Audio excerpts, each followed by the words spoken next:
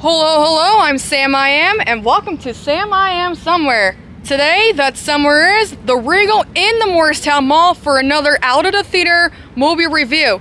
It's Thursday night, that means it's movie night, and tonight's movie is The Last Voyage of the Dementers. Do you know the worst thing about prison? The Dementers.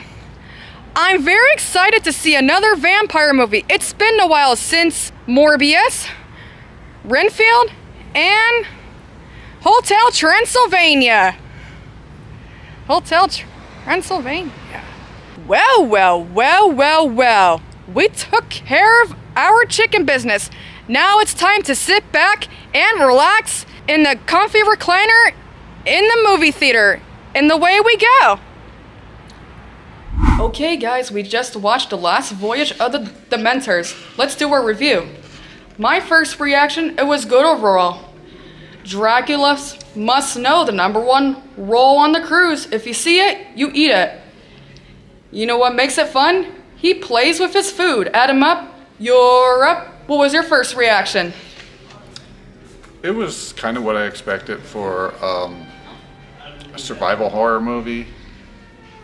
Don Solo, what was your first reaction?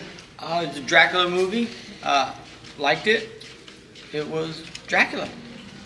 Alright, let's move on to the positive things. My positive things that the character did a good job, Huckleberry, and the knock I like the knocks were in it too, like this. And I also like the Demeter of the ship. Add them up, what were your positive things? I like this type of movie. This type of movie is a survival horror movie where it puts the characters in deadly environment and they face off against a threat that's usually supernatural or alien, and that's the kind of movie that I like. So like the gold standard for these movies I would say are The Thing or Alien. Don Solo, what were your positive things? The suspensefulness, like you kept waiting for the scares, and you know the music and everything goes along with it. You're waiting to jump. You're on your toes. Okay, let's move on to the negative things. My negative things that it was a little scary, and I don't like the nighttime when Dracula came out. Add them up. What were your negative things? Oh, well, it was seemed to be missing a little something. It was definitely too long, and it seemed to be missing like creative kill scenes, and it didn't have a lot of jump scares, which you would think that a movie like this would have. I don't know, too much of a slow burn. Don Solo, what were your negative things? Just the obvious, like do's and don'ts, and they didn't, and they should have.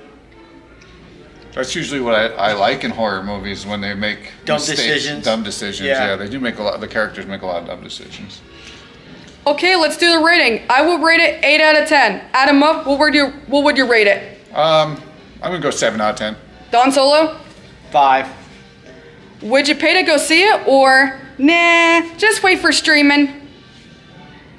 This one, if you like movies, you like horror movies, I'd pay to go see it, but you can also wait for streaming.